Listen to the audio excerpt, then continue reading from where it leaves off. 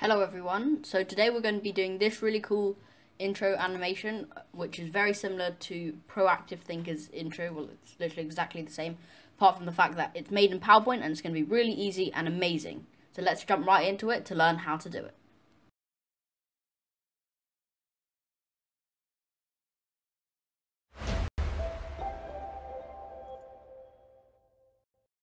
So, as usual, we start on a blank slide and let's change the layout to blank.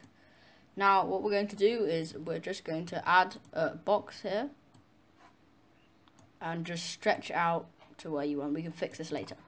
So we're going to make this completely white and no outline.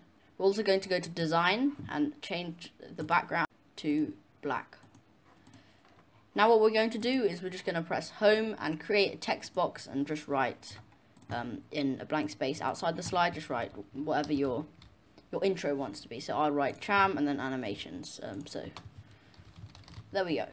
Now what we're going to do is just change it to a font that you like. So I'm just going to use the impact font, and we're just going to size this all the way up until we're at something that we like. So there we go. Let's just center that and go in shape format, align, center, align, middle. And then we're just going to make this a bit smaller to suit the animation. And now just double click on the second word, and we're just going to make that the complete negative color of the other one. So we're just going to make it, we're going to make actually the first word, and we're just going to make that white. So it's going to be the same as the background, so right now you cannot see any of the words. Now what we're going to do next is we're just going to stretch this out.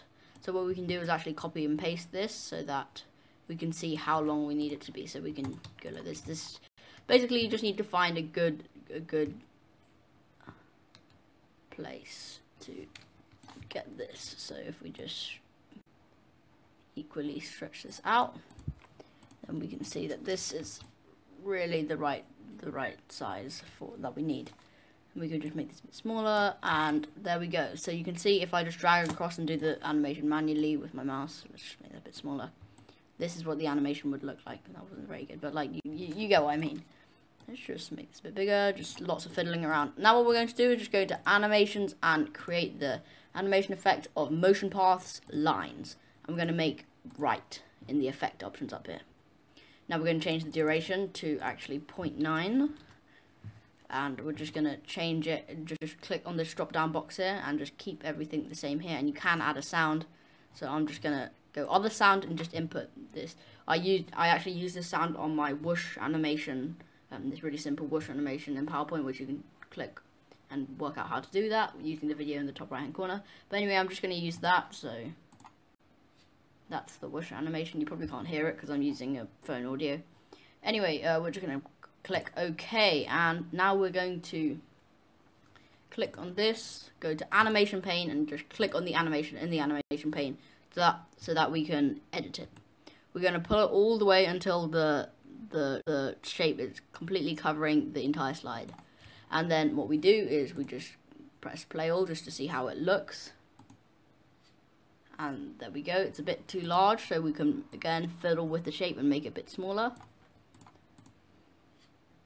See, that looks really good.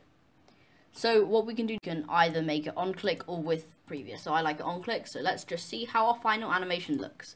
From beginning, here we go. So that's how you make a really cool Proactive Thinker style intro animation in PowerPoint, which is really simple to learn, and I hope you found this tutorial helpful. If you did, make sure to leave a like and subscribe down below. Thanks for watching, and I'll see you next time.